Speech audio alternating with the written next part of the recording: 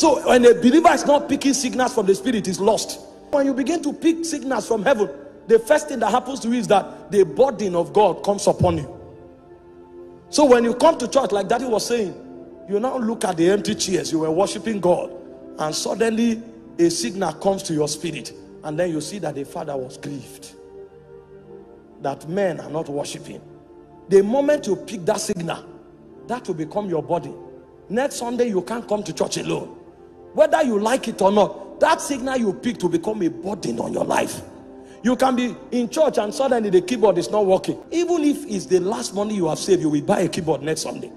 Others will not understand why you are doing what you are doing. You are functioning by a signal, because when you capture a signal from the spirit, it becomes a burden.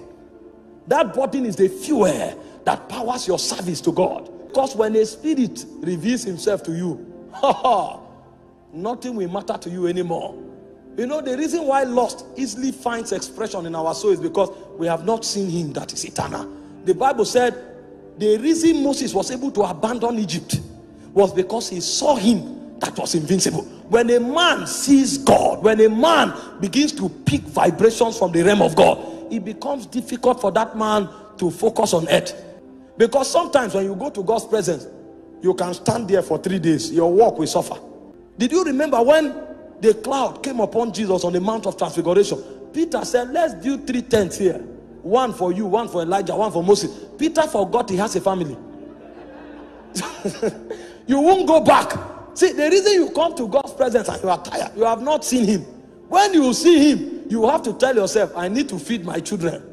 Because if you stay there, you will never go. So when a man begins to pick signals from heaven, hunger is born. Hunger. So he comes and he wants more. He wants more. It's not about the things God gives now. It's about God himself. When these 3 things are happening to you, it means you are alive in the spirit.